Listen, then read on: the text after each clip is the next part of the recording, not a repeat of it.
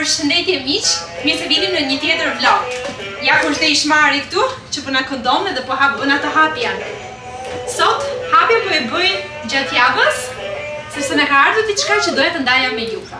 Siç mund të shihni, jam e veshur me rroba pune, sepse nëse keni parë videon time që kam hedhur para 2 javësh, 3 javësh, që është 24 orë nga jeta ime, sapo jam kthyer nga puna dhe kam marrë Tjmaxxin dhe kemi ardhur në shtëpi. Dhe shihni se çfarë kemi gjetur dhe se çfarë do bëjmë me ju sot. Do bëjmë një unboxing. Donim të provonim diçka të re dhe kemi përgatitur ushqim te kjo firma HelloFresh.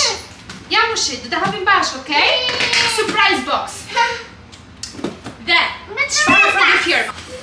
Kjo firma të ofron ty të zgjedhësh një menu të caktuar, nga ka shumë opsione, nuk është vetëm njëra. Zgjedh çfarë do gjë, lloj gjëje që ti do, në varësi të dietës që ju bëni, dhe ju vjen direkt në shtëpi me instrukcione se si ta gatuani. Dhe është diçka shumë e volitshme, sepse ju heq atë pjesën që duhet të rrini të mendoni ndërkohë çfarë do gatuajmë apo të pyesni ju burrin tuaj, çfarë do të hash? Nuk e mendon fare, e porosit dhe të vjen këtu në shtëpi. Çfarë do mama? You have to go pee. Një sekond. Publicitet. S'ka gjë. Tjmaxx sa u erdhëm nga publiciteti, sepse Tjmaxx është në banjë.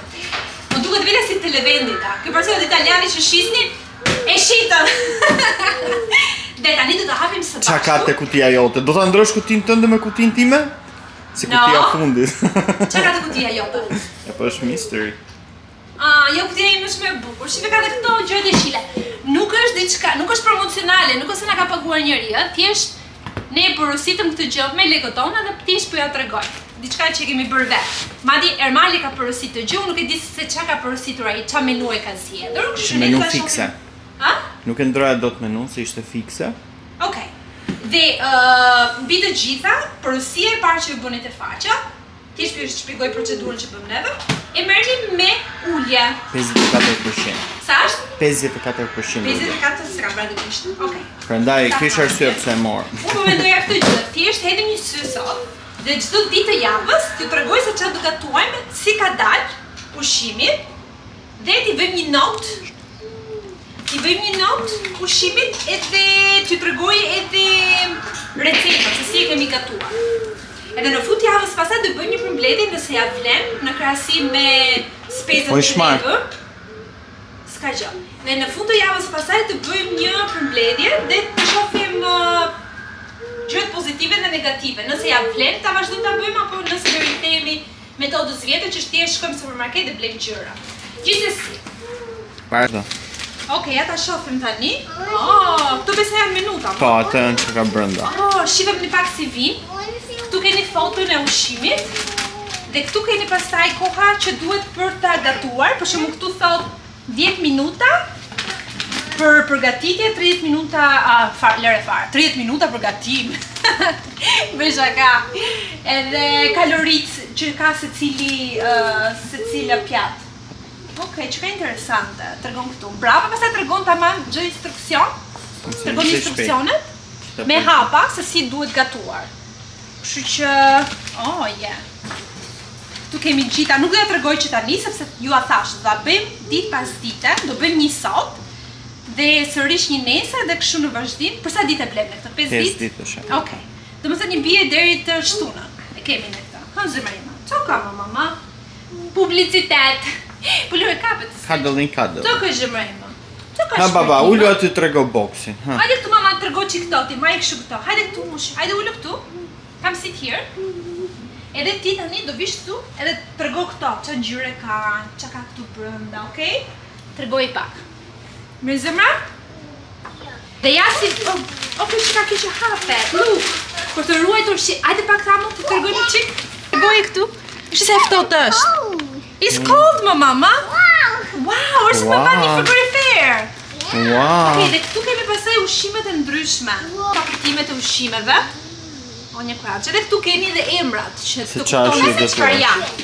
Jo ta qët, ja. Kanë edhe ngjyra të ndryshme. Shqe që kanë bërë më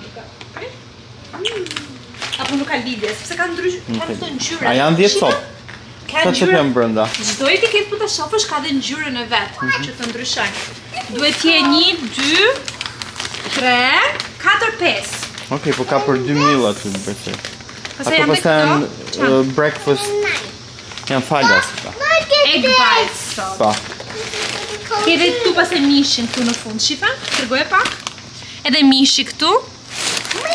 Mish, mama, mish. Pas me mish. Po, ti e shet ndërkohë që filmon? Po. Është dhe mishi këtu racionet. Kjo besoj është për hamburger. Po. Nese, do i shofim. Tani, do i hedhim një sy të gjithave dhe të vendosim se çfarë do tatuajmë për nesër. Edhe të ndaj me juve dhe këtë pjesë. Po i fut edhe një herë të brenda, ama se ma. Duhet të futën Që ti frigorifer kalojmë ande nga gjithë ata. buzhina. Si? Duhet të futën frigorifer ata. Po. Po të paktën pas ka menduar për pjesën që ti mbajnë të freskëta, sepse ne kutia na erdhi notifikim shpar. Hirë dhe Ermalit më saktë, që na kishin ardhur ushqimet dhe unë po i shkruaj Ermalit, po i thoja si do ja bëjnë sepse do prishin ushqime se shumë vap jashtë. Por ata pas ka menduar. Na mama, po është shumë e rëndë, ki kujdes.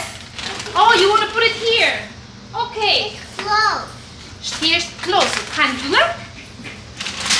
Që tani? Për pak do fillojmë gatimin. Tamam. Tani do fillojmë nga gatimi, është ora 9:00, sepse na vdesh të bënim ca gjëra nëpër shtëpi. Gjithsesi, kjo do jetë dhe menuja e parë, sot është dita 1 dhe kjo është menuja që ne do bëjmë sot. Janë këto qoftet me karrota, furra, edhe me oriz. Por më shumë tani do ta shohim hapasapi, si do ta gatuajmë. Dhe do ta fillojmë duke hapur të paketimin që përmban të gjitha ingredientët. Vinë në këtë mënyrë qepenion. Kjo është ujti. Që s'po vjen tani si i thohet në kaqëris pas, ka? Orizi. Të prezëvëzojt jenë për 2 persona, do shohim se sa e bollshme do dalë. Ginger. Karotat, kemi 2 copë karota. Salsa, djekse, nëse ne keni dëshirë të shtonë në sipër, unë nuk do ja shtoj pjesës time, Ermali besoj po se e ka qef. Këto janë fara sezam. Kjo është, qash kjo? Sour cream. Kjo është ajo si salskose. Edhe e fundit, kjo është, kjo të ajo salsa bulgogi salsa. Kjo është bulgogi salsa. Okej, këto ishin gjitha. Edhe këti. Dhe tani fillojmë nga përgatitjet.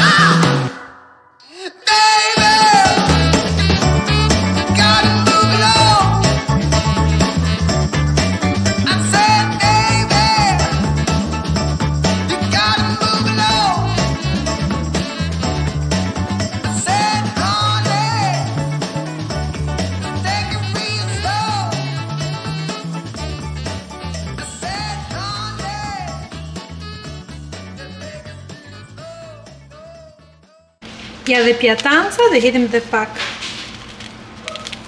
fara. Dhe voilà, kjo është pjatanca e Ermalit. Amo, se qëfar notë të japësh ushqimit parë që bëm? Pjatës parë, që bëm dje? Aha, pse jo? Po tani 10 është perfektja. Okej. Nuk është ishte një gjë wow, ishte e shishme. Ja vlente. Të ngopin bitë qita, sa të kall kisha? Qik fare më shumë porcion. Okej. Se si që shef. Më që shumë i ma, po jo fado. Po fado. Edhe, po 8, do të rekomandohet, do të haja prapë. Okej. Ishte e lezetshme. Shohim se të jetë pjesa tjetër. Okej. Se të rinë gatimet të tjera. Dita tjetër, për shëndetje sërish, dhe do bëjmë një tjetër gatim. Sot do bëjmë këto... Taquito. Ta i quan taquito me mish derë. Ko? Unboxing time! Do shifni ndërkohë edhe... Se që ka bërë? Gjithë ato elementët për të gatuar. Tortilla këtu, kemi një 7 sopat e copë. Dhe guacamole, që është me avokato, ka që vogël. Kemi... Kjo pasaj është kështu sour cream, salcë kose. Kemi djathën këtu, që dhe përgatisim, pasaj dhe të regoj se si. Kemi një qep të vogël, lajmin, një shil. Po, spicy është. Dhe kjo gjithë spicy tjetër, pra për malin, qita këto. Qka dita jote. Kemi tada dhe një domate të vogël. Tani, do fillojmë njerë duke qëruar qepën, se kështu fillon të ajo, dhe pastaj do bëjmë mishin e derit. Kontore është, rrinë me ditë të tëra, në lavastovilje.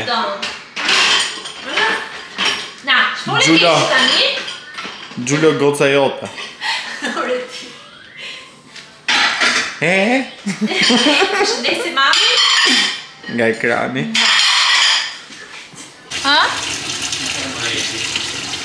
Are you ready? Are you ready? Asi e s'prejtë. Ajo thoshte, deri në 12 minuta.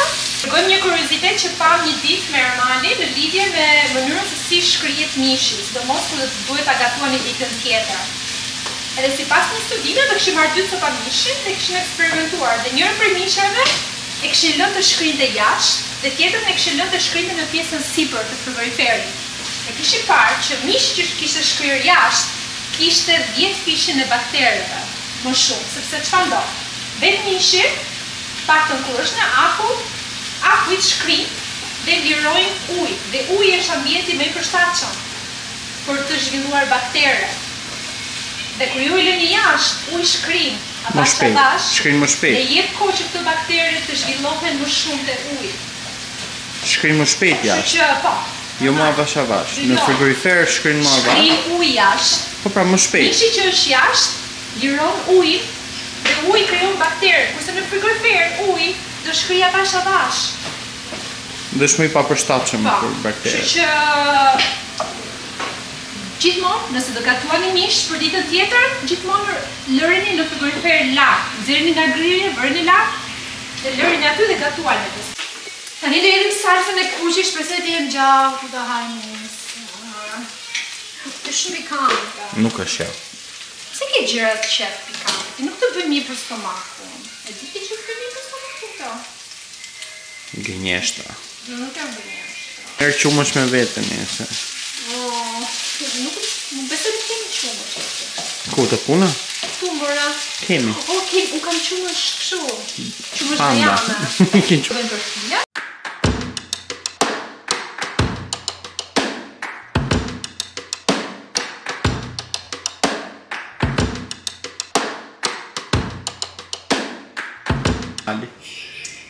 Kush gëtu më mirë, ama? Ha? Kush gëtu më mirë? Shëllëzimi. Kujdes se nga kjo varet ardhmi jote.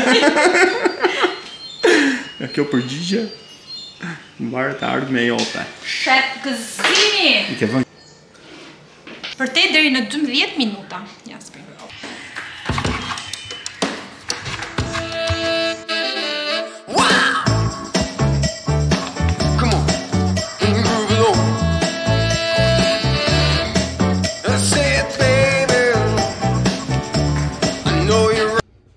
Ky është rezultati final i taquitos, që është bërë me mish derri.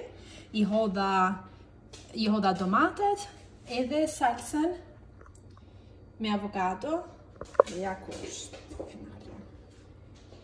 Që të po ju them natën për sot, dhe nesër do vazhdojmë me një tjetër gatim dhe me review-t dhe opinionet tona në lidhje me tortillas si do. Kam ardhur nga puna, siç mund ta vini edhe nga veshja, sot është dita e tretë dhe përpara se të filloj me pjatancën e tretë, këtu kam një kuti me produkte që mora te puna dhe doja t'i ndaj me ju se çfarë kam marrë. E para do filloj me këtë larsin. Ky është një larës i thjesht, i cili është për lëkura sensitive, është oil free, paraben free, është sidomos për lëkurën time për shembull që kam ndonjëherë irritime. Kjo është perfekte, nuk të irriton as pak. Do filloj ta përdor këtë në mëngjes. Dhe gjithashtu kjo arrin të depërtoj deri te porret, duke i pastruar ato siç duhet dhe më pas porret duke qenë pastra fillon dhe ngushtohen edhe një herë. Pra nëse keni porret të mëdha, kjo është shumë e mirë si pastrim. Janë produkte nga puna ime. Unë këto zakonisht i marr falas dhe nuk ose po bëj reklam, thjesht po ju tregoj se çfarë përdor unë zakonisht për skincare routine. Larsi do filloj ta përdor në mëngjes edhe në darkë. Dhe do alternoj me këtë. Kjo është Mediwash. Kjo është për lëkurat problematika. Për shembull, për ata që kanë ekzema, për ata që kanë dermatitë seborreika, siç e kam unë për shembull, për ata që kanë një lëkurë që irritohet, që skuqet. Kjo është super. Kjo është edhe për lëkurën, edhe për kokën, për ata që kanë zboks nga dermatiti, sepse ka sulfur. Dhe gjë më mirë e kësaj, sulfuri zakonisht mban erë. Tash unë nuk e di se ju dini që unë nuk kam nuhatje, por ata që kanë bërë kanë shtuar pak aromë brenda, që mos ndihet fare sulfuri. Dhe unë do filloj ta përdor, madje do alternoj me këtë larsin, do të bëj 3 herë këtë dhe 2 herë në javë do përdor këtë. Do filloj të përdor e çof si do reagoj lëkura ime. Si kam përdor asnjëherë deri tani, sepse kam pas një larës tjetër, po do filloj që nga nesër. Pastaj, mora një amicidin, një hygienic lotion. Këtë unë e përdor gjatë, po më mbaronte dhe thash të marr një tjetër. Dini që unë kam një tjetër hidratues, që është kjo Ceramide Barrier Cream, bashkë me acid hyaluronik, janë të dyja bashkë, dhe jep një hidratim të dyfisht. Është sidomos për lëkurat që janë çik më matura. Unë zakonisht e përdor në darkë, dhe do filloj ta përdor tani që koha po ftohet. Sepse kur tani fillon edhe lëkura thahet më shumë, do filloj të përdor të, sepse hidratimi është super me këtë lloj kremi. Është shumë i mirë, ja adhuroj.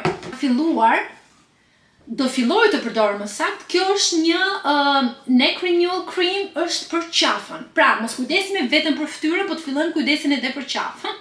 Që mos përfundojmë si ato imazhe që kanë dalë tani nëpër internet, ku fytyra duket e re dhe qafa është si gjildeti. Kështu që kjo këtu përmban kolagen.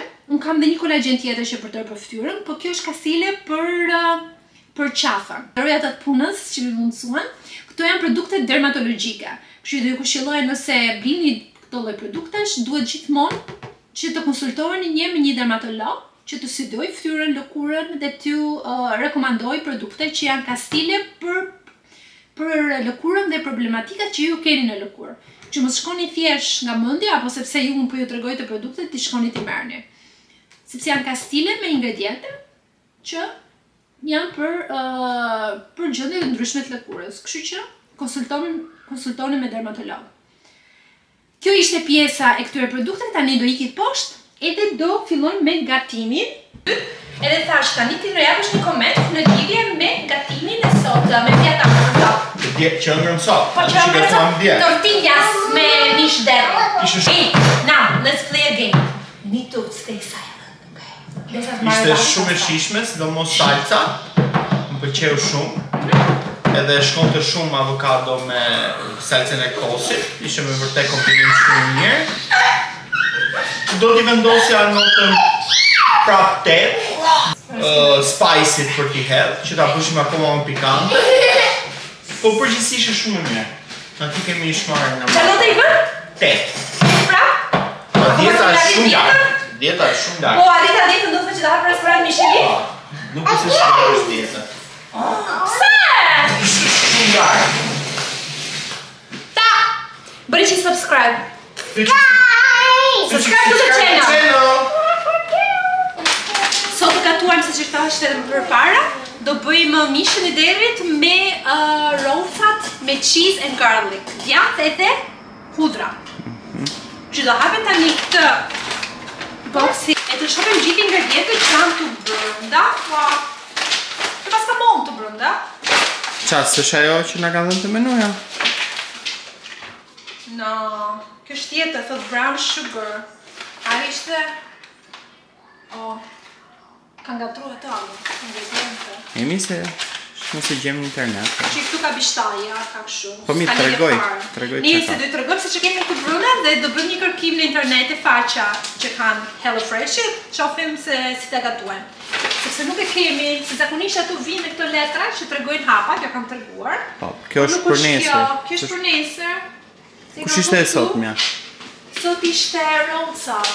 Ishte të lartë, e ke lartë. Kam lartë, lashtë Po, ajo është. Po, sot du të kishim, ja të rëgova dhe shpar kështë lartë, du të kishim gatuar këtë që ishim me rollca me garlic cheese edhe mishin e derit, po nuk që ka kjo. Nese, du të rëgoj që ka këtu brënda që të vazhdojmë. Kemi qep të njoma, pas kemi bishtaja, kemi patate, që qofim që do bëjmë me këto. Ja ku ja dhe këtu, 6 patate, 3 për kokë, i ka numruar, se mos vini një më shumë, 3 për kokë. Që të kursehen, një mollë të vogël, që kesh prishmarin. Ka, e kena mollë të vogël. Që vogël. Që pastaj kemi cream cheese i gjithmonë, edhe në kjo porcioni këtu. Salskosi. Salskosi, kemi këtë chicken, në salc me pull, edhe brown sugar, ja që dole, brown sugar bourbon. Ndoshta e shampër, si po? Ta përvonë. Pa, është për mishin e derit ndoshta, që ta është. Kjo ka kutia, tani do shohim një vrap se si t'i gatuajmë këto, se nuk jemi përgatitur. Dhe do vazhdojmë me gatimin.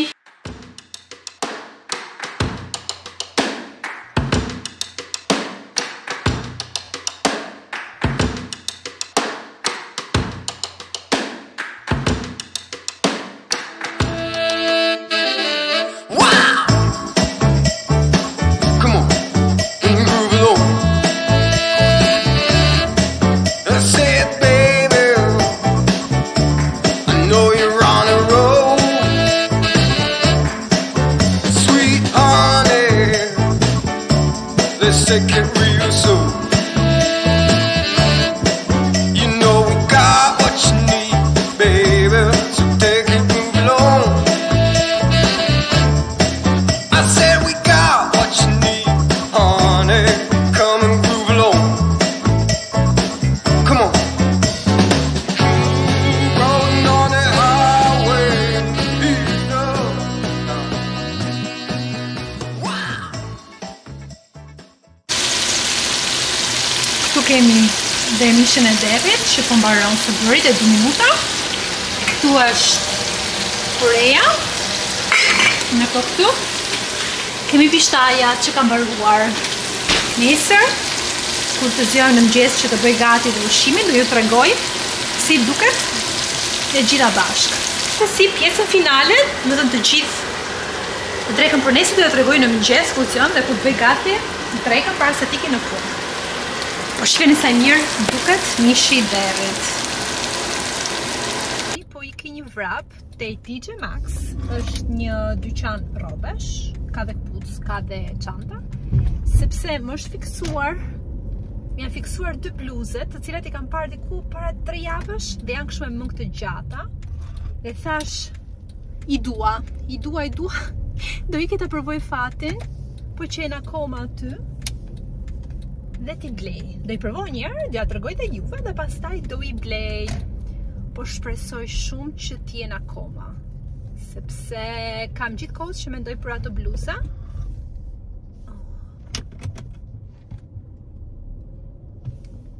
Kam gjithë kohës që mendoj për ato bluza e do doja tani t'i blija. Keni parasysh kur ju fiksohet një diçka që keni pas parë në dyqan, por nuk e blini për momentin dhe pastaj mendoheni, rimendoheni sërish. Dhe kur ju kujtoheni dhe vendosni që të shkoni t'i blini, ato nuk janë më sepse janë shitër dhe ju kap një si tip ataku. Well, shpresoj shumë që mos më ndodhi mua sot. Sa po kam arritur, mund ta shihni edhe këtu. Ja ku është atje, Tjmaxx. Dhe do ikim të shohim nëse i gjejmë atë bluzën, e do shohim njerë vërdall mos gjejmë ndonjë gjë tjetër. Ikim.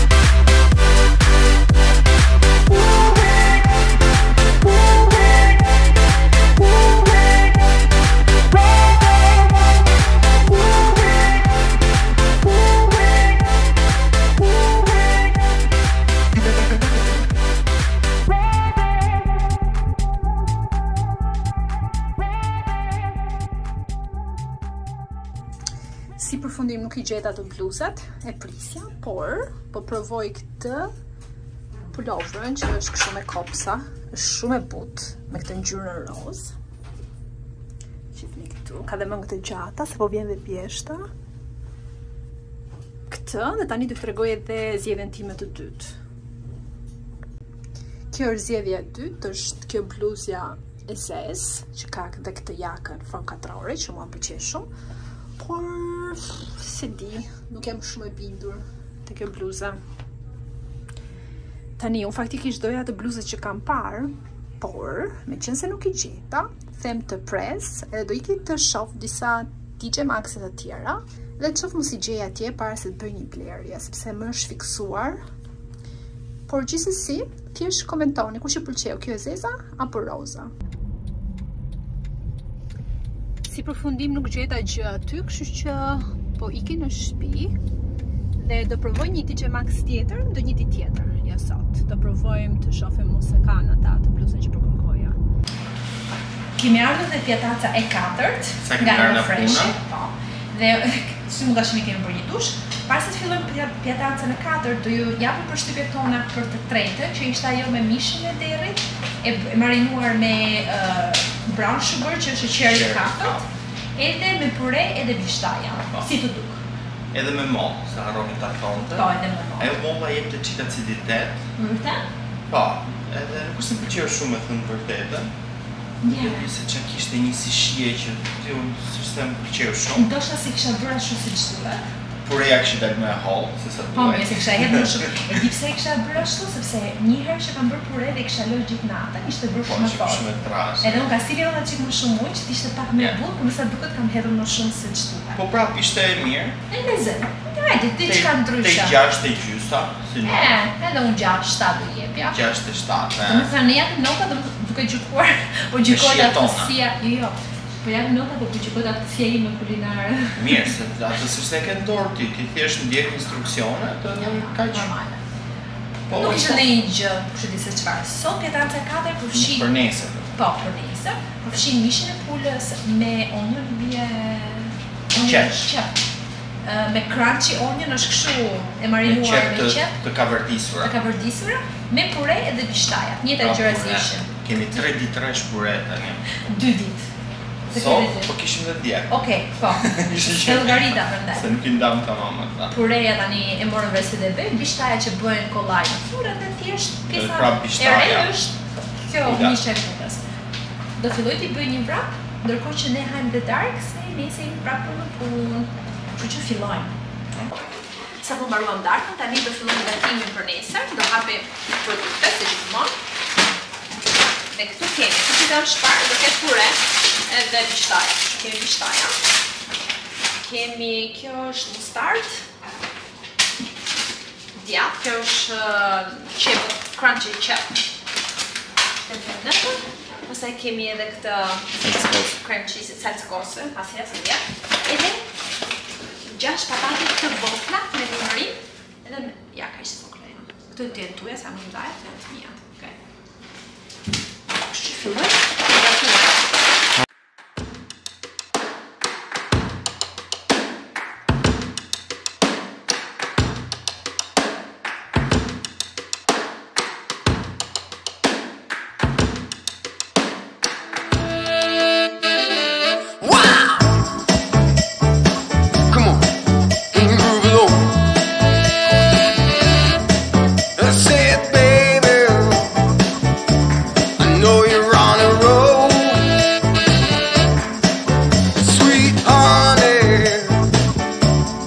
Take it real soon.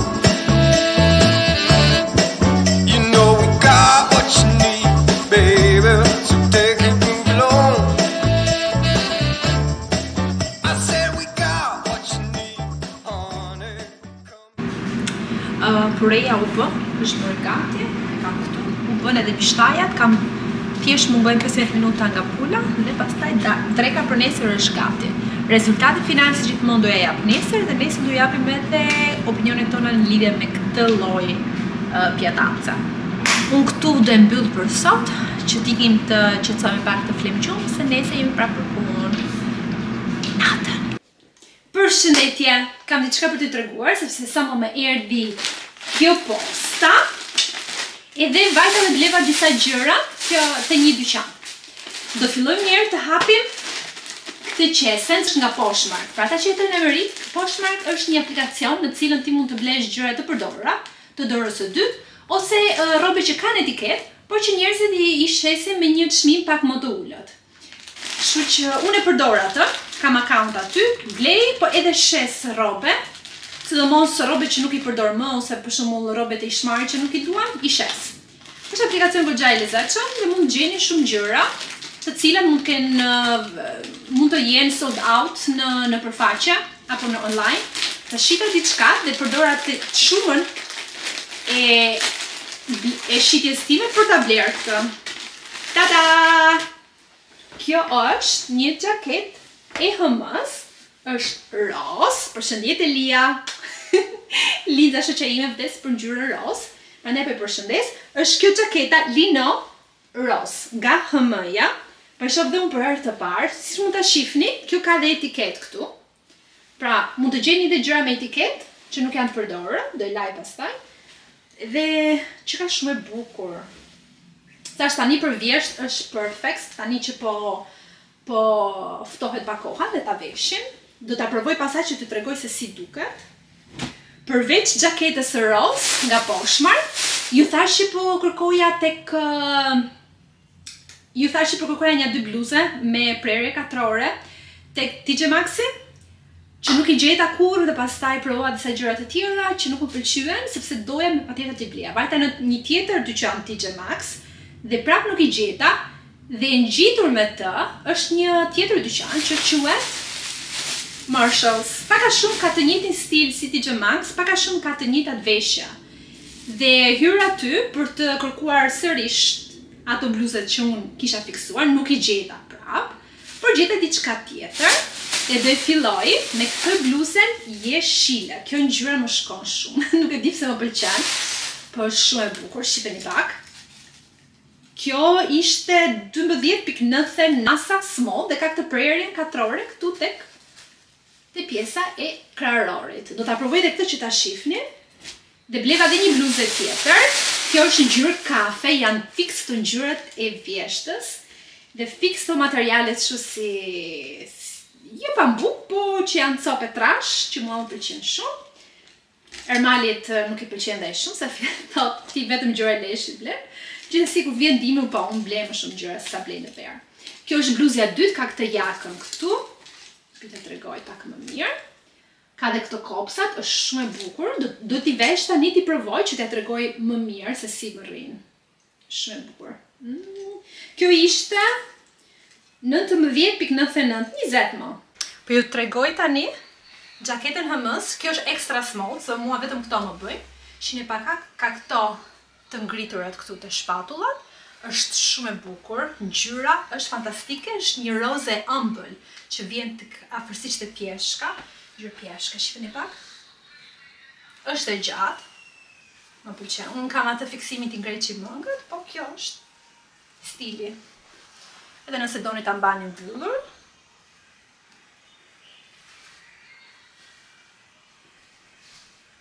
Kjo është blerja tek Marshalls. Kjo është e bluzja jeshile që po ju thoja, është shumë e bukur. Ka një ngjyrë tamam të kujton atë vjeshtën. Edhe kjo prerje katrore mua më pëlqen dhe më shkon shumë. Kam shumë fiksim këto. Mëngë të gjata, që vjen në brapa. Kam bluzja e fundit është kjo kafja që ju thash me këtë jakë që ka ndalë shumë në modë, me kopsa. Edhe mëngë të gjata, material elastik që hapet, extra small. Prap etiketa që barë, di heqin. Do fusim t'i lajmë, kjo. Këtë kam blej për një event, po të qof do vesh jeshilin apo këtë për një event që kemi planifikuar. Qësesi, duke parë, duke bërë. Përshëndetje. Dita tjetër. Sa po kemi ardhur nga puna, diçka po të bëjmë shpejt e shpejt, tani do fillojmë gatimet për nesër. Dhe ky është gatimi i fundit, por përpara se të fillojmë këtë gatim, do ju flasim, do ju tregojmë opinionet tona në lidhje me çfarë hëngrëm sot. Me prap pure. Pure ishte pure me mish pule, edhe me bishtaja sërish, edhe sot pak a shumë tjetër gjë të kemi. Gjithsesi. Po pra se si menduam mirë ata. Si të Pra pureja ishte më e mirë. Mishi pulës pëlqeu shumë. Kishte shije ndryshe, ato qepë të jepshin, qepë kërkante ishin shije. Po, më pëlqeu. Po, te 7-8. Unë do isha te 7, nuk e Francën shumë e mishë, hajtë më e hëngra, por për mendimin tim ku bën pure do ta hash të ngrohtë edhe në moment. Se po i le për ditën tjetër, pastaj nuk ose të shion më, ose ndoshta nga që e hanë në prishtë të shpi, që në të shion, si e në shpi këtu që të bësh muhabet. Një fet buk teku. Jo, nuk ta hash. Jo, them për pure. Yes. Po nisa. Edhe gjeli çfarë do kemi sot? Pra pure, si Klevina ka shumë. Do kemi qofte. Kjo është mish viçi me pure edhe me bizela. Ju tregojmë si gjithmonë se çfarë ka brenda tek qesja. Unboxing time. Bizele. Kjo është kështu salsë me është koncentrat viçi. Kemi 2 nga këto, me sa duket e përdorim, Philadelphia. Ndoshta përdoret për patatet, pastaj kemi salsën e kosit, 2 saltë kose. Kjo është pudër garlic. Hurdre. Jo Hurdre. Ajde, ja. Nisa. Na kam vënë dhe kështu, na pas kam vënë miell. Edhe kjo është pudra e tjetër pudra. Qep. Klevina që s'to të pudër. Edhe, gjeni pak sa patate ka këtu? Gjerë, pak më të mëdha se tja. Edhe mishi, sa harrojmë bretin. Mishi kryer që kemi lënë sipër si gjithmonë për ta shkryer, e bura sa të mëngjes, që ta kishim gati. Okej, thuaj.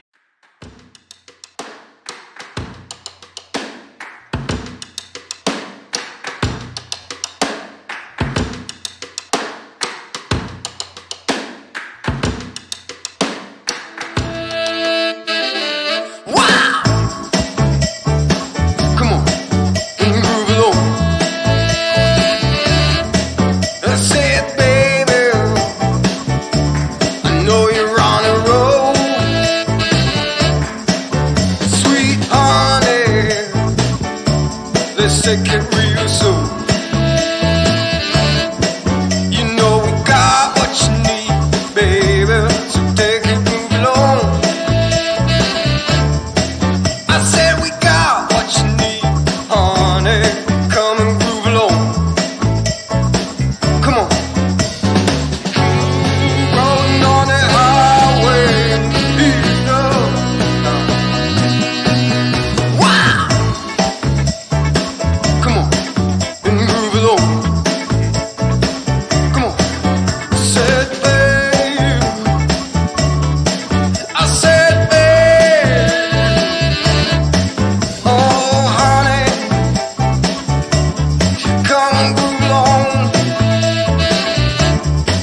You gotta feel it, yeah. You gotta move along. You gotta feel it.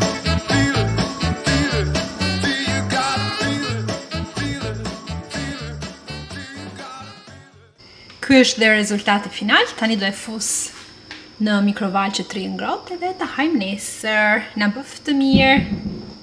S'kemi shumë që kemi ardhur nga puna, dhe tani do japim përshtypjet e fundit në lidhje me HelloFreshin edhe me pjatancën e fundit.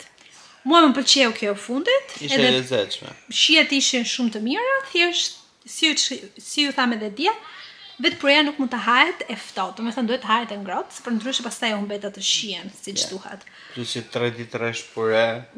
Pastaj ato. S'dua pure për një vit. Një pure, por ato jo bizele, jo bishtaja, ishte kështu zot prap. Po gjithsesi shijet ishin të mira. Kjo është e 7-8. Yes, 7-8. Do thoya, 8. Aq. Thjesht kishe shihet mirë, por na u bajat. Po marroj HelloFresh, kaq, s'ka më. Po, nuk ka më. Edhe pse na erdhi një pako tjetër, po nuk do e tregoj. Sepse nuk i bëre cancel asaj subscriptionit prandaj. Gjithsesi, do e përvend një të fundit, por ne arritëm në përfundimin që nuk do e vazhdoj më, për vetë faktin Se kur bëm atë, si thua, llogarit, na bie më lirë që të gatuajmë vetë sa nga HelloFresh. Edhe pse HelloFresh ju heq thjesht atë kohën të mendoni se çfarë do gatuani apo të blerë një produkt sepse ju vjen direkt në shtëpi. Vetëm kaq, pastaj koha e gatimit është e njëjtë. Por mësum një 2-3 kështu receta të reja. Kjo ishte gjëja pozitive, domethënë.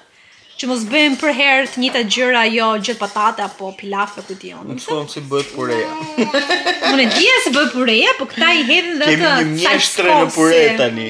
Mjeshtre e pures. Nuk e bëjmë puren kështu me gjalp edhe me qumësh, por do filloj ta bëj me salcë kose. Shumë me gjalp me qumësh, është më mirë se kjo. Po më mirë se mund ta bëj. Kjo del shumë e koncentruar. S'të pëlqeu fare kjo pureja? Çka? Okej. Shumë. Pra nuk do vazhdojmë, do vazhdojmë me gatimet tona tradicionale dhe duke bërë kërkime në Google. Po, do e mbyllim këtu. Do shifemi në një tjetër vlog. Inshallah ju ketë pëlqyer. Po, inshallah ju ka pëlqyer dhe shumë faleminderit që ndruat me ne deri në fund me gjithë gatime, gjithë receta u bëm si master chef këtu. Kush e ka ndjekur deri në fund, të bëj koment një kështu atë të kapelen e guzhinieri. Oh, ja. Edhe të na shkruani se kush nga pjatancat ju pëlqeu më shumë. Unë gjithsesi do ju lej të gjitha recetat që ju ti hidhni një sy, ti keni kështu si mundësi për t'i gatuar. Edhe linkun e HelloFresh-it. Edhe linkun ja për ata që jetojnë këtu në Amerikë dhe nëse duan, domethënë, ta përdorin. Ishte ide lezetshme, por nuk bënte për neve. Yes, mosh, kemi dhe shmarushën tu që do pakuj. Kështu e mbyllim me kaq, mos harroni subscribe, like, share. Kaq që mbyllim, natën e mirë. Shifemi në tjetër video. Bye!